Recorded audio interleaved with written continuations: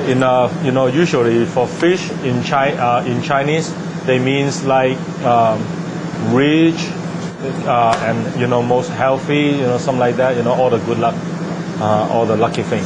And when does Chinese New Year start this year? The Chinese New Year start this year on February 6th. After the midnight. Yeah, and it's a year of the rat. Yeah, and you can see, the chef, he taking off the fillet very well. Usually it's our normal menu. It's already in our menu. We do have a lot of people order that because whole fish and it's only the fillet, with no bones. So people love it very well, and very crispy and very tasty. First time when I try it, I cannot take out the meat, the fillet very well. After the year and year, a lot of practice, yeah, we can do it. We can take out the fillet very well. You can see, the bones. There's not too many meat left, over there.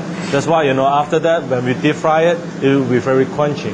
And, the people like to, with the, eat the bones also. Because, after deep fry, very well, the bone is very good, very crunchy too.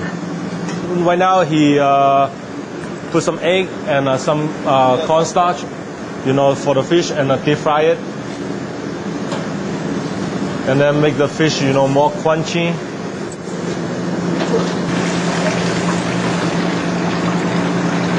He's a panko, is for more crunchy.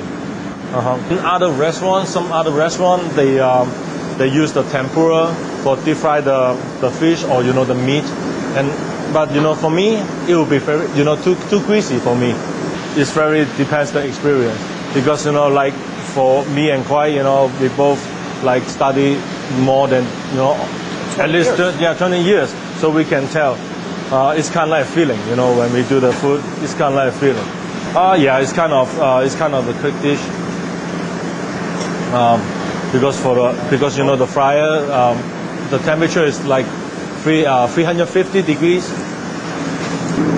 Because the people like the vegetable and the fish together. It's kind of like because for vegetable, they mean rich. It means kind of like money.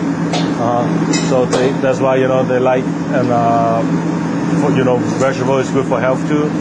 Right now he's doing is he stir fry the fillet. Yeah, and he is the stir fry founder.